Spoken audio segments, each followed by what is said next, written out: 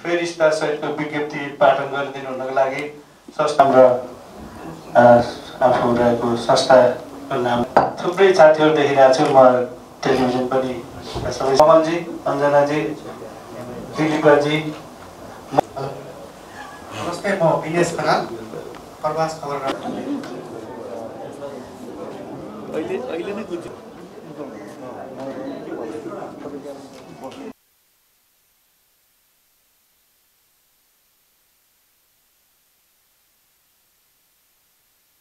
यो संस्थाको गरिमा बढाउन हामीले के गर्छौं, के गरि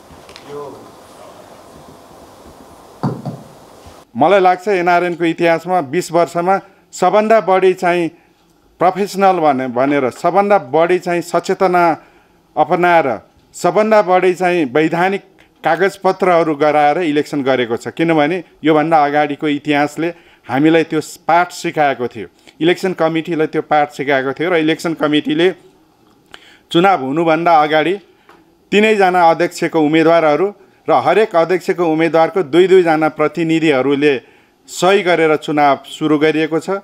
चुनावको बीचमा आएका प्राविधिक समस्याहरूलाई समाधान गर्न पनि 3 जना अध्यक्षका उम्मेदवारहरूले हरेक पटक चाहिँ सही गर्नुभएको छ र सहमति भएको छ र चुनावको समापन 18 तारिकको बेलुका राति 12 बजे चुनाव सुरु भएको छ भने 19 तारिकको बेलुका राति 23:59 चुनाव सम्पन्न हुँदाखेरि 3 जना अध्यक्षको उम्मेदवार र अध्यक्षका उम्मेदवारका प्रतिनिधिहरूले सही गरेर चुनाव समापन गरेका छौँ।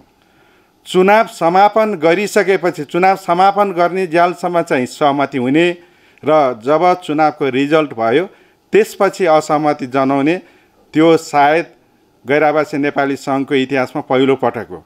त्यस्तो खालको अराजकता हामीले कहिले पनि देखेका छैनौँ। त्यस्तो खालको अलग लोकतान्त्रिक पद्धति कहिले पनि हामीले देखेका छैनौँ र चुनावको बेलामा साँच्चीकै एकजना उपाध्यक्षको उम्मेदवारमा उहाँको नतिजामा सानो इरर भएकै हो।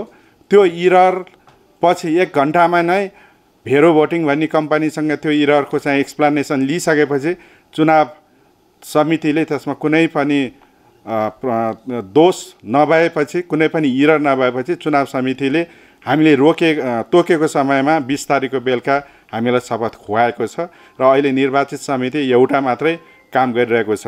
र साथीहरू, मैले किन यति विस्तारमा भने लगभग धेरै जस्तो साथीहरूको चाहिँ यसमा क्लेरिफिकेसन धेरै जस्तो साथीहरूले खोज्नु भएको जस्तो मलाई लाग्छ। देशमा जुनसुकै राजनीतिक पार्टीको सरकार आउन सक्छ। गैर-आवासीय नेपाली सङ्घ 2003 मा स्थापना हुँदाखेरि त्यो बेलामा राजाको शासन थियो। एकातिर विदेशमा बस्ने गैर-आवासीय नेपालीहरू यो राजसत्ता कसरी हटाउने भनेर एकजुट भएर पैसा उठाइरहेका थियौँ भने त्यस्तो अवस्थामा पनि हामीले यहाँको सरकारसँग सहकार्य गरेर पहिलो गैर-आवासीय नेपाली सम्मेलन गरेका थियौँ। त्यसकारणले गैर-आवासीय नेपाली भनेको गैर राजनीतिक अभियान हो, जात र धर्म भाषाभन्दा माथिको अभियान हो। विदेशमा बस्ने सबै नेपालीहरूलाई एकै ठाउँमा जोड्ने अभियान हो। यो देशमा जुनसुकै पार्टीको सरकार आए पनि त्यो सरकारलाई सघाउने अभियान हो। हामी यो सरकारलाई सघाउन चाहन्छौँ र हामीले यो सरकारबाट पनि त्यही अपेक्षा गरेका छौँ। जितेर आएको समितिलाई सरकारले सहयोग गरोस् त्यही अपेक्षा गरेका छौँ।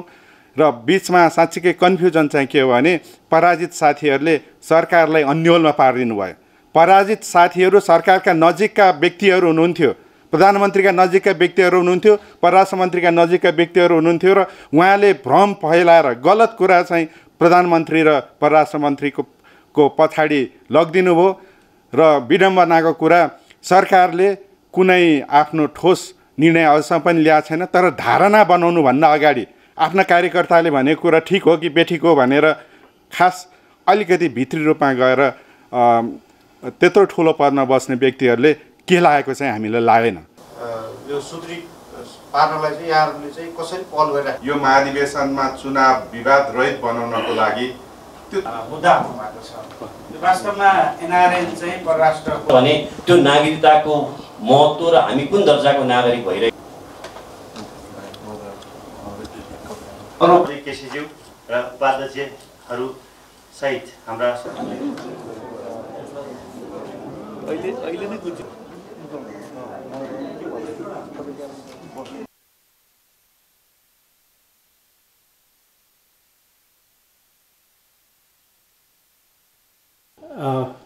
फणीन्द्र पन्तको अनुमतिमा यही समाप्त। यो संस्थाको गरिमा बढाउन हामीले के गर्छौँ, के गरे यो कुरा व्यापक सुनिन्छ होइन। यहाँहरूले चाहिँ त्यो सहज रूपमा पाउनको यो सुदृढ पार्नलाई चाहिँ यहाँहरूले चाहिँ कसरी पहल गरिरहेको मुद्दा हुनुभएको छ। वास्तवमा एनआरएन चाहिँ परराष्ट्रको